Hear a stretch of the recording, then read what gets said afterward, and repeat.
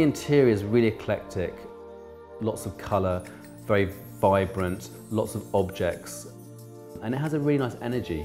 We design all sorts of interiors, very contemporary through to very eclectic like this one. It's a very traditional building, but the interior had to be brought up to date.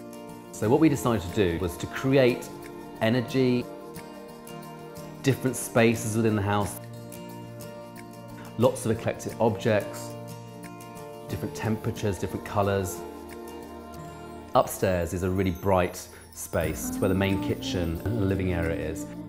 We wanted to have somewhere where you could really cook, hang out, have a glass of wine. The kitchen opens up onto a small sitting room, using lots of bright tones, bright colours, very good lighting.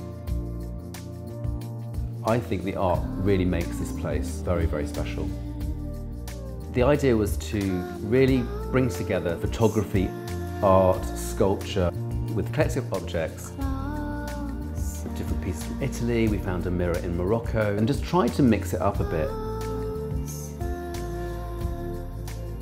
We wanted the garden to feel quite cottagey, lots of English flowers. Again, it's another area for living, so we created a really fun sitting area outside.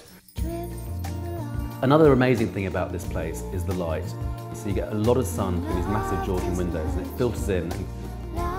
So we put this really beautiful crystal chandelier in the kitchen. The prisms on the chandelier refract the light in a very lovely way.